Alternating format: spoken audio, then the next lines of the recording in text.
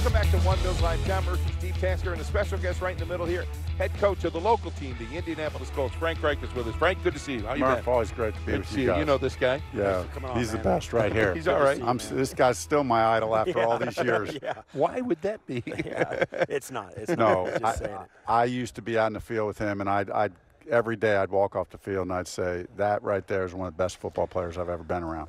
You want him to keep going? This is what you like? This is I'll be quiet. Let him talk himself into a hole he can't get out of. Yeah. Hard to imagine, but you're going into your third season as coach of the Colts. I mean, it's just hard to believe you've been here 2 years already. It is hard to believe. And I was joking over there, 2020, came into the league in '85, so 35 years of being around this league. But what's exciting is it just keeps getting better and more fun, exciting. You know, more game gets bigger, better, more fans, more media.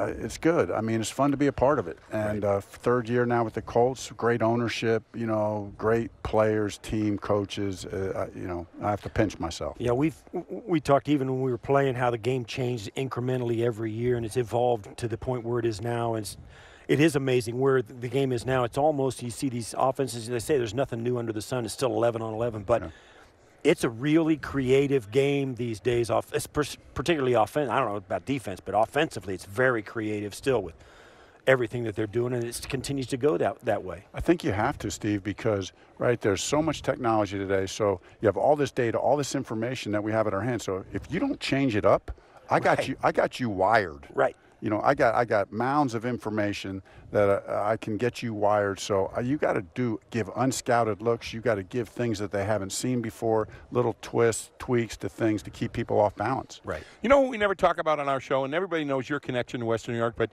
your offensive coordinator, Nick Sirianni, is a Jamestown guy. What role does he play in getting those little tricks and twists going for the offense? A massive role. Yeah. I mean, Nick to me is one of the bright, young offensive minds of this league.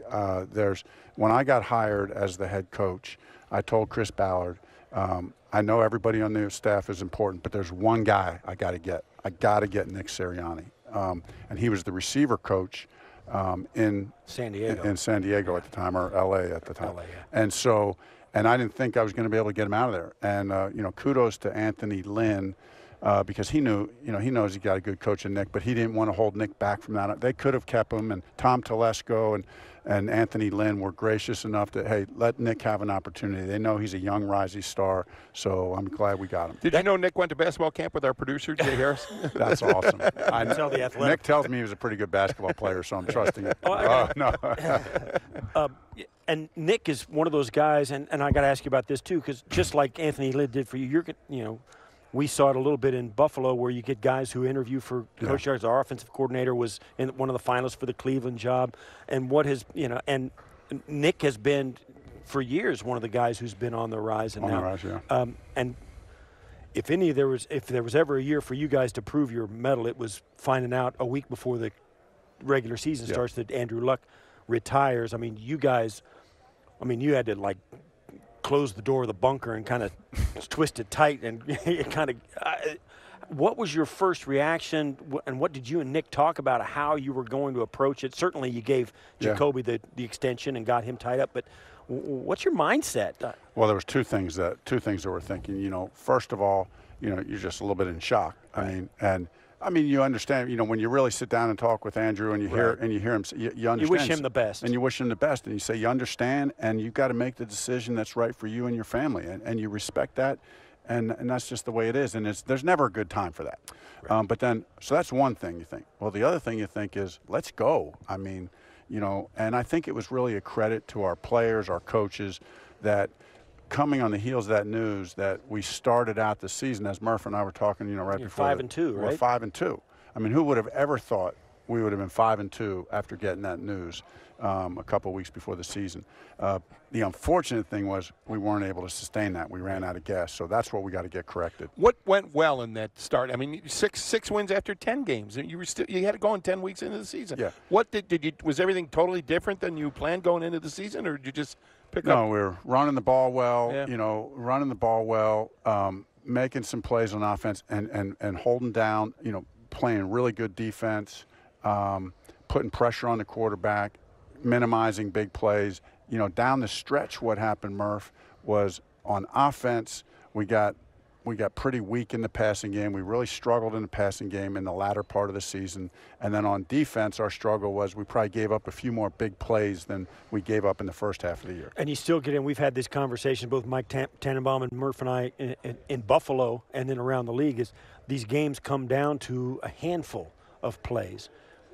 And there are teams that just – you get into a spot or a stretch where consistently you lose 3 or 4 plays in the game, and it has a ripple effect that cause you for the loss. And every other play, one of the 98% of the plays is fine, but you lose a handful of plays and it costs you the game. No, you're exactly right. And there was a stat, I don't remember it right now, but so we were 5-2, and all the games I think were decided by 1 score or less. And then and so we had some stat going that we were doing well, but as the year went on, that's what it was. And then we started losing some of those close games. To your point, well, what happened? Well, I don't know. It was just 2 or 3 plays. Tipped pass or an incomplete pass where we had a guy open, and that's it. And you go home with the loss. And so one of the things you learn through that is, hey, you got to learn how to win those close games and make those plays that you need to make. But the other thing you learn, and I always thought Marv Levy was great at this. He used to always say this thing about, hey, you got to win the games that you're really, so whenever we played, at home, it was like, you better dominate. Right. It shouldn't come down to 1 score. Right. You know what I mean? Don't make it come down Marv to that. would say that? Yeah. He was always, hey, you got to win the games. You got to win the games that you're supposed to win. So, for us at home, you're going to go 8-0 at home. Right. And you look at those good years that we had, and we were either 8-0, 7-1 at home, and maybe 6-2 when it was either 8-0 or 7-1. Right. And then if you just split on the road, that's your season. You're 12-4. Yeah. Right. You had Bobby Ross at Maryland, right? Yes. And Marv in the NFL. Do you Yes. find yourself referring back to lessons learned from those two? Oh, 100%. Yeah. All the times. Marv, especially because I had Marv for so long, and it was more recent. I still talk to him. I mean, I try to call him a couple times a year, and just love and respect Marv. And I'm still trying to get him to come to a game. He's been close a couple times of he and Frank coming down to a game, but hopefully this will be the year I'll get him to come down to Lucas Oil. Get the Cubs to play down here. We'll shoot down here in a second, right? He's crazy about the Cubs. Well, so what's your thought process? What are just a thumbnail of the Indianapolis Colts at this scouting combine and where you sit and what you're looking at? It's all about competition. Right. So, making the team better. So at every position, both sides of the ball, special teams, how do we piece together? What are we looking, the unique things, hey, here's who we are offensively. What pieces are we missing as an offense? What do we like to do? What fits? Defensively, who are we? Identity-wise, schematically-wise, what pieces are we missing? And then, but you never know how it's all going to play out. That's the unknown factor. So you got to have multiple contingency plans, so you start to figure that all out here. You coached in San Diego for a couple of years, had a great relationship with Phillip Rivers. He's a free agent now. You've seen him, and you told me one time, and I've referred to it a number of times, in pass protection, Phillip is set apart. Yeah. The guy's he knows what's happening up front of him. And he's a real asset to his offensive line, even if they're not as gifted as you want him to be. He's out of there on the free agent market. What are your thoughts about him, where he could play, where he could land, what he still offers a team at this? Because you've seen him when he was 4 years ago, when he's still in his prime maybe, or now when he's 38. Right. What's he bring to the table? What's the team going to get with him? And do you think he can still do it? Yeah, I mean, it's actually, for me, I haven't been with him. It's fun to think about there. But I at this point, I'm not even allowing myself to go there. Right. That's a process that we as a team are going through, position by position. Because what I've learned is, hey, Jacoby's our quarterback. Does that mean – I was saying over there on the podium that in this league, there's very few guys that have the luxury of saying, hey, I'm a lock. I don't have to worry about competition. They're not going to bring anybody to compete. Well, there's not many guys that have that luxury. So we'll look at every position. I don't know how that'll all play out, but what I know right now is I'm focused on how to get our guys better. Right. And then when the likes of, if at any point at any other position out there, they come on our team, then they become our guys. I mean, right. For the media, I realize that's all fun to talk about, but for us, it's personal and family inside. Right. So until that guy's in the door, we kind of. Plus, particularly in a room like this, where we've been talking like you got 300 guys here, you get to pick 7 of them. Yeah. And who knows, who the last guys you pick are picked over, right? Yeah. So, you have to deal in absolutes. You know Jacoby Brissett's on your roster. That's right. Well, let's get him as good as we can get. And if something else comes along to compete with him, okay. That's right. But right now, you got to deal in absolutes, and this isn't absolute at all. Yeah, and like for your case in point, there have been in the previous 2 years, I was telling the guys over there, we had a couple of free agents identified that we were going to go after. We thought, we're going to get these guys. And we think we have the resources to get them. It's going to play out. We think we can get them. And then something crazy happens. Yeah, we don't get them. You don't get them. And so, and I was telling our local reporters over there that actually in both of those scenarios, when we look back on it now, it's a good thing we didn't get them. Yeah. You know, so it doesn't make any sense for us to say, hey, we're all going to put our eggs in on this basket. Yeah. There's too many factors. Oh, my gosh. So you just take it day by day. Right. One thing you seem to have with the Indianapolis Colts is a pretty good offensive line, huh? And most of them coming back. What's Costanzo's Yeah, situation? he's coming back. Is so, he coming? you know, I mean, Chris just announced that today or earlier that he's coming back. That's huge news, right? Last year we had all 5 starters start 16 games. Yeah. That That's doesn't happen. hard to do, That's yeah. hard to do. It doesn't happen. I was joking with the guys over there. Hey, well, why did he come back? Well, he didn't want that. He had 4 guys. You got a string of 16 games in a row, and now you're just going to walk away and retire. Right. Said those other 4 guys. Hey, you got to come talk back. to him again. Right. They'll never talk to him again. That's right.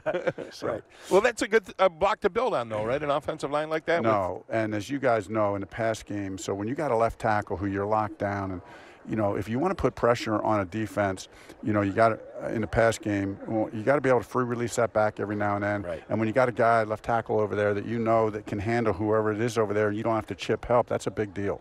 Where's the league heading? You got the, you know, we're not the CBA experts by any stretch of the imagination, but for football side of it, you had the challenge, the OPI DPI challenge this year, which was, I don't know, it didn't work right. It didn't look like anyway. They're not happy with it. They've said that already. Where's the league headed, do you think, with coaches' challenges, with replay, and also the on-the-field rules that may change this year? You know what I thought was good about last year, at least the way it played out. I mean, at least we took a step. Where, you know, we can argue what worked about it, what didn't work about it. So You can change it again. Yeah, you can change it again, or you can take it away. You know, whatever. But you know, I think the intent was right. You know, so we'll go back to the league meetings. It'll be fun. You know, to get all. It's always fun, those league meetings. You know, to get all 32 head coaches in there talking about that. You know, and then they take it to the competition committee, and then it just kind of plays out. So what I've learned in the few short years I've been a head coach is, hey, okay, I have a small little voice in that 32 thing. You know, you let your opinion known, and then you pretty much just say, however it plays out, we'll play ball with whatever they say. What's Frank Reich going to bring the competition to me and say, hey, we need to do this? What are you going to say?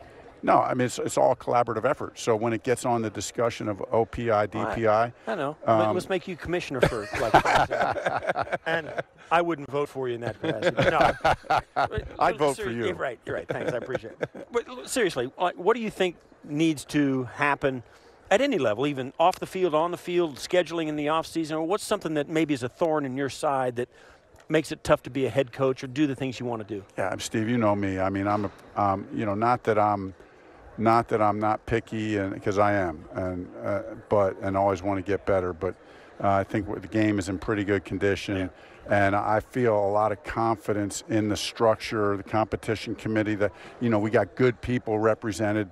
You know, they're getting our opinions. I'm so focused on how we're going to win our opening game and who we're going to draft out of these guys. Right. You know.